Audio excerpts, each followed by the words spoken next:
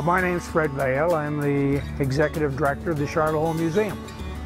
Our role is to present the history and the social and cultural and natural aspects of Arizona with a particular emphasis on the Central Highlands.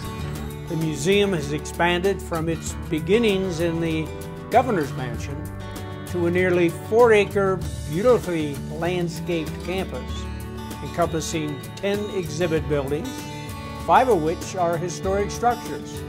One thing that people come to understand as they visit the museum campus is that we are not just a museum, we are an historic site. Take, for example, the Governor's Mansion. This is the site where the first territorial governor signed into law the statutes that would establish the foundation for the governance of the newly established Arizona Territory. I'm Mick Woodcock, Chief Curator at Sharlot Hall Museum here in Prescott, Arizona. Well, here at the museum we have just a number of different kinds of exhibits. We've got prehistory exhibits which feature fossils, prehistoric animals. It does feature a mastodon skull that was dug up south of Prescott. Our festival season will start with the first week in June, and it's our folk arts fair, and it's geared towards children and families.